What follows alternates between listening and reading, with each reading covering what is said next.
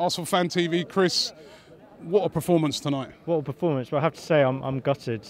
I only came to see Aboué tonight and he wasn't even on the bench. Right? I paid good money for this. I'm going to ask for a refund. But you must have been impressed to see Danny Welbeck. What a performance by him. I mean, he could have had more than 3. That guy scored a hat-trick. I mean, LVG was saying when he left Man United he wasn't good enough for them. He's going to be eating his words, if not already. I mean, Welbeck scored more goals than Van Persie and Falcao combined so far. I mean, Falcao looks like the next Diego Forlan from what I've seen at the moment. I know it's still early days, but bit early, but no. But there's so much to like about Welbeck. I mean, firstly, 16 million was a snip. I mean, and now he's probably worth double that. And do you know what? Interestingly, and again, it's early, but comparisons. A lot of people were saying we should have went and got Balotelli.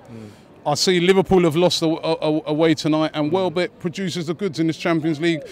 Do you think that we definitely made the right move in getting, you know, Welbeck instead of Balotelli? Well, that was the good thing about Welbeck. I mean, he's already got this Premiership experience. Yeah. He's played in big games in the Champions League, and even for England as well. And so he's integrated straight away into our club as far as I'm concerned. And I said he's English, so we've got an English core now, so he's obviously fitted in well with the lads. And I think he's a really nice guy as well, from what I've heard. I mean, I've never met him, but he seems like a lovely character, and he's really popular with the Man United fans. And I just think he's going to be a great asset to this club, and he's probably our most important player now, because I think it was actually a blessing in disguise in some ways that Giroud got injured. We'd never have got Welbeck if he didn't get injured. So, I mean, everything happens for a reason at the end of the day. Get the Arsenal Fan TV app, available on Apple and Android now.